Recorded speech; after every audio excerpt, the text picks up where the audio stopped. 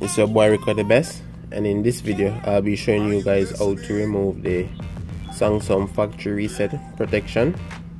And this method that we're going to be using is the SideSync method. So I'm going to show you here. So I'm just going to set up the phone, connect to a Wi-Fi. So I've connected to a Wi-Fi network. So I'm going to go next, agree, checking connection.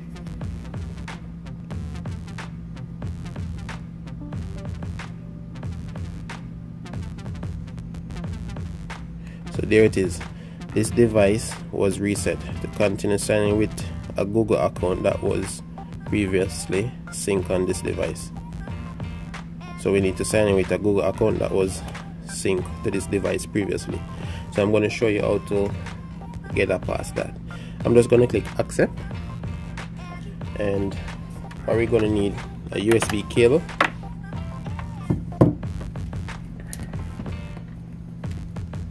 So I'm just going to connect the USB cable to my PC, and on the PC I'm going to open SideSync application. Let me show you guys that up there. So open SideSync, and what I'm going to be doing is to just connect my USB cable to the device.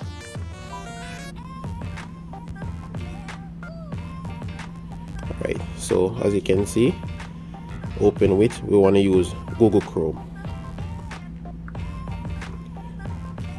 I'm just going to accept. So now that we have done that,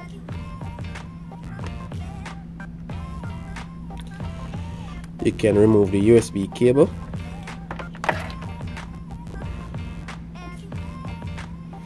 No thanks. And I'm going to be putting the link down below in the description, so you could check my description for the link. So you want to go to rickodebest tech,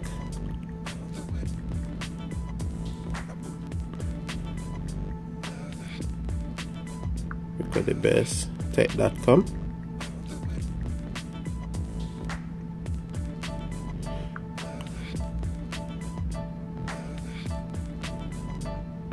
Or you could put it in Google, whichever.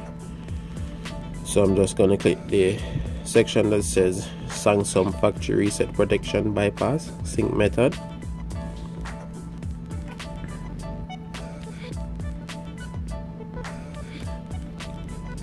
So I'm just gonna scroll down. Now we're gonna need this APK file, which is called account login. So I'm just gonna download that. Download. Touch Chrome again. And if for any reason when you connect your phone via USB cable to the SideSync program and it doesn't get the pop-up that gives you Chrome, you need to downgrade your firmware. So there is a link also in the description showing you how to upgrade and downgrade your firmware. I'm actually on Android 5.1. This device was on Android 6.0 before, but it never worked, so I had to downgrade before doing this process. So I'm just going to go back again,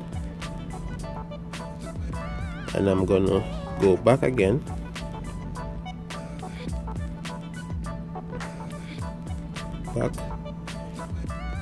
we're going back to where it gives you the option to take you to the Galaxy apps. So I'm just going to click OK, agree, start, and then we're going to hit search, and then we're going to type in ES File Explorer. So we're going to click install. So we're going to need a Samsung account in order to download the ES File Explorer. So you could create one if you don't have any, and if you do, you could just sign in with your existing account. So I'm just going to sign in. So I'm just gonna hit sign in. So now I'm in. I'm just gonna click install. Download and accept. And this method work for any Samsung device. So if your Samsung phone, for some reason when you connect it to SideSync and it doesn't work, you just need to downgrade your firmware.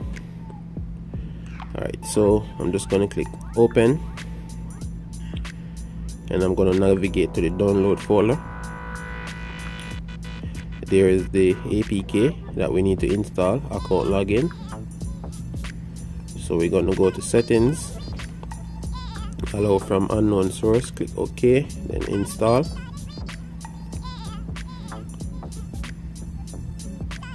Open. Then we're going to touch this three dot in the upper right hand corner, click browser sign in, OK, and then I'm going to enter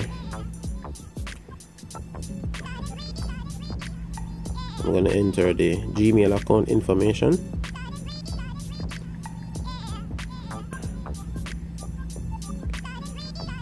And the password. I'm going to click sign in.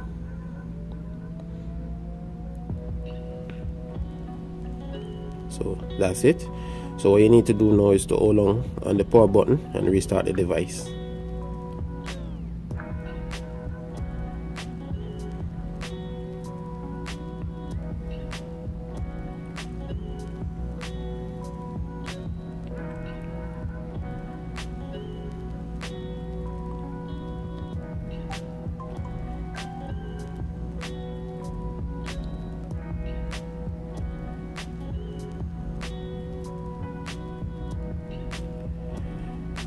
So we're just going to go through the setup, English,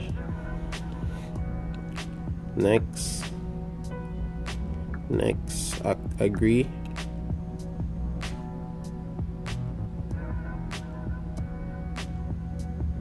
so as you can see, account added. Your first account is ready for use. You can sign in and remove accounts later in settings. So we're just going to click next. So we actually bypass it pretty easy.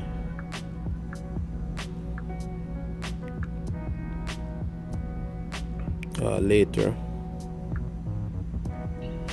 finish, and boom. So you are now good to go. So if you guys enjoyed this video, I want you to like it, share it. If you haven't subscribed, please do.